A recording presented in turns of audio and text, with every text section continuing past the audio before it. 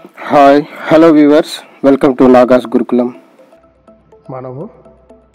మనము ఈ లెక్చర్ వీడియోలో current to voltage కన్వర్టర్గా op amp ఎలా యాక్ట్ చేస్తుందో చూద్దాం.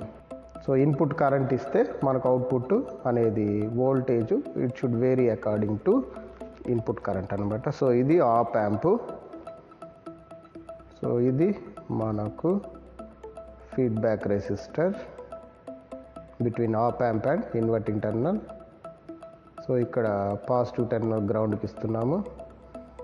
సో ఇక్కడ మనము ఇన్పుట్ కరెంట్ సోర్స్ ఇస్తున్నాము.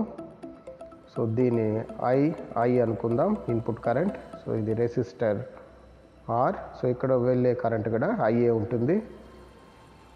సో ఇది node A, node B. So B is connected to ground కాబట్టి VB equal to 0. So VB 0 కాబట్టి విఏ కూడా 0 అవుతుంది according to virtual ground concept. VA equal to VB, VB equal to 0 కాబట్టి ఈ current I is same.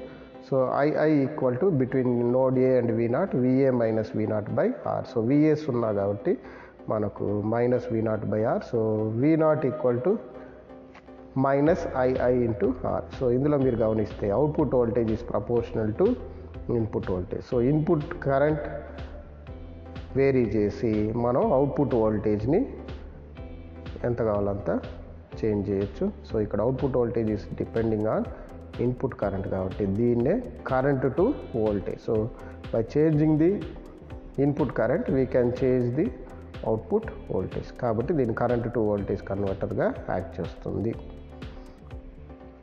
So దీన్నే CCVS కూడా అంటారు, current controlled voltage source.